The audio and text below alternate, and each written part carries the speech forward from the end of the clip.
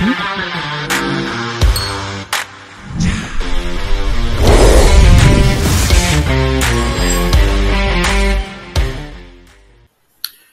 and welcome to the JB&M Sports Fanatic channel. Appreciate you guys so much for coming through. And yeah, we have another trade that just went down here, and this time including the Baltimore Ravens and the Miami Dolphins. And so the Ravens, they are going to be trading their versatile offensive lineman Greg Mancz. And so Greg, he's essentially been in the league from 2015 all the way to 2020, and during that time, he has started 28 of 58 games, all of which came with the Houston Texans.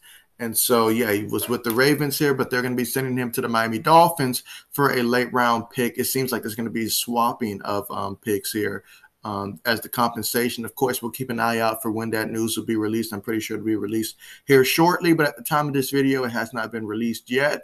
But yeah, this is going to be new depth for Miami here. So definitely someone that they're adding to the depth chart here. And with him being versatile, whether it's, playing the interior or playing center, that's some stuff that he's capable of doing here for the Dolphins. And so, yeah, the Dolphins once again involved in another lineman trade, this time on the receiving end.